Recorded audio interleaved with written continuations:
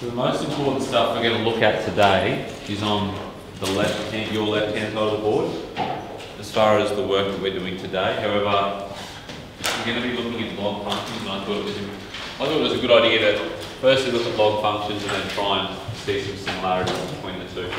So exponential functions we'd be familiar can come in this form. Now we are very quickly going to get away from this form, but I want to show you how this works first, and then we can look at the representation we've got e as the base rather than a number. So here is our exponential function. Happy with that? What type of function is that? Exponential. We know this is an exponential growth function. What do we expect to see the a value to be, given that it's an exponential growth? We know the a value must be more than 1. Awesome. Happy with that. I've added a k value in just so, because we looked at that last time. We looked at the fact that there's a vertical shift on our exponential function, and k represents the location of the asymptote. Very good. So if there's no k value, the asymptote occurs at y equals 0. Here's our general form. I've tried to keep things as much as possible similar.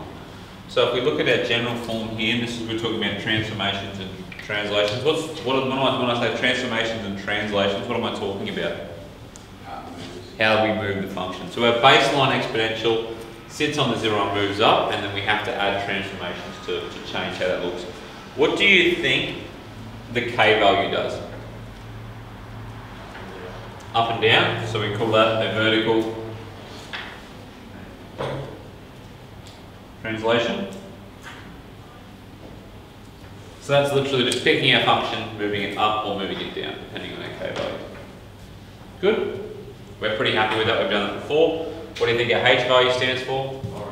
Horizontal, and I always get nervous spelling this word. I probably should get nervous spelling. Have I spelled vertical correctly? Probably not. It's AL, isn't it? Yep. Those you can't do. And again, moving it left or right. Awesome. So if we see a h value, we know we're moving it left or right. Obviously, we need to be aware that with the h value, the sign is again swapped. Now we've dealt very closely with the c value before. What do we think the c value is going to do? Often we call this an a value, but I can't reuse the letter a. It's a vertical dilation. That is not even close.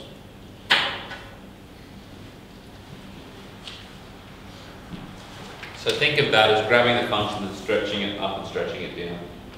Cool? And then lastly we've got b. We have looked very briefly at b, but what do you think b is going to do?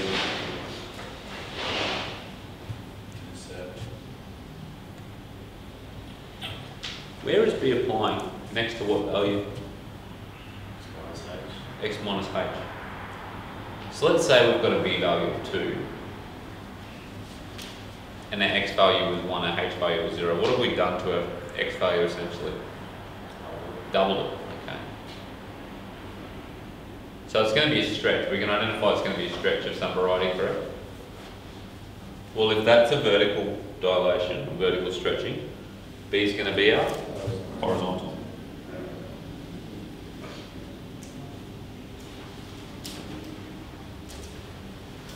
So if we stretch it horizontally by a factor of 2, that's like stretching it vertically by a factor of.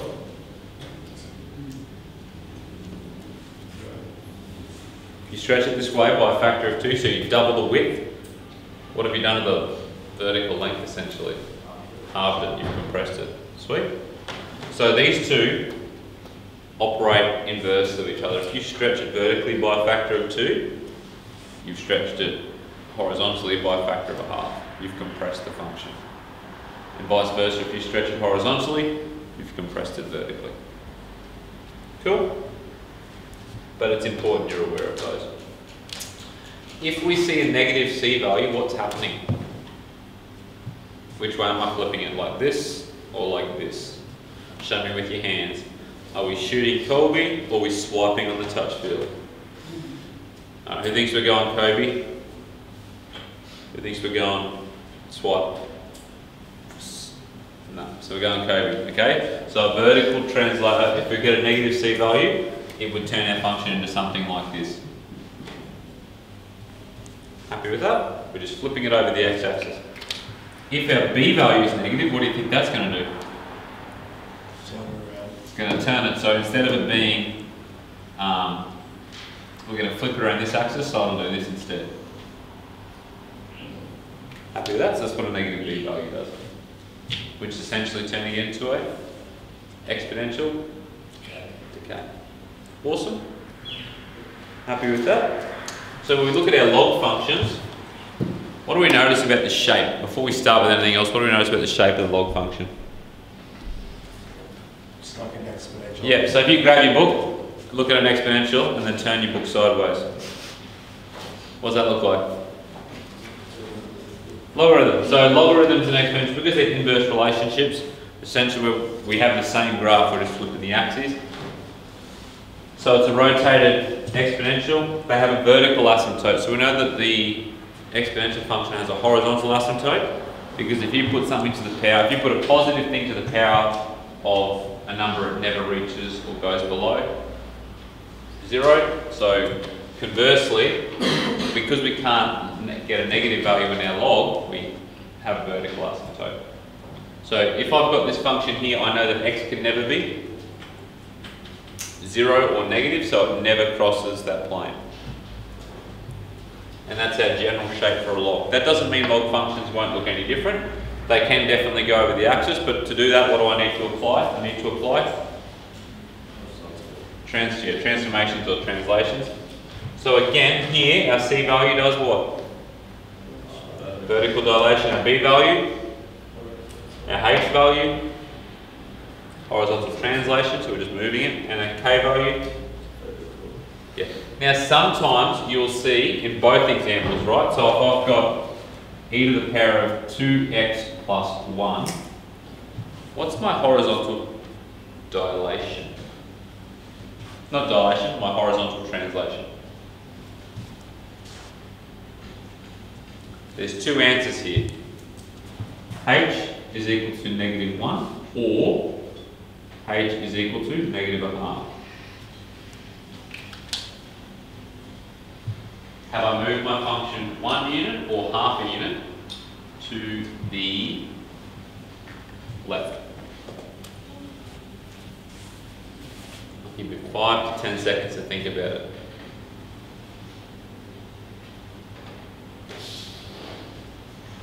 What's the b value? 2. Does the b value apply to one or both of those? So in the function here, what have I got? So I've got to apply a set of brackets and factorise, correct? So what's my h value? Is it -1 or -1/2? -1/2. Because if I want to put it in the general form, I've got to do it like this.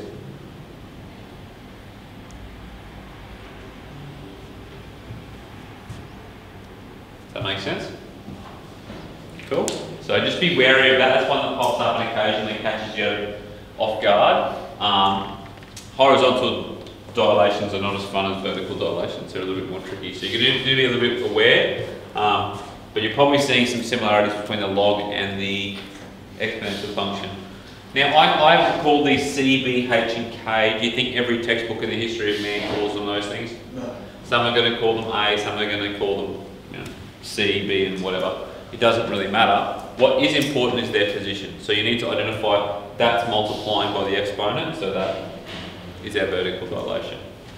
Cool? I've just called them that. I try and keep H and K for your vertical and horizontal dilation and translations as much as possible, but we're about to do another one where I don't do that. So just be aware.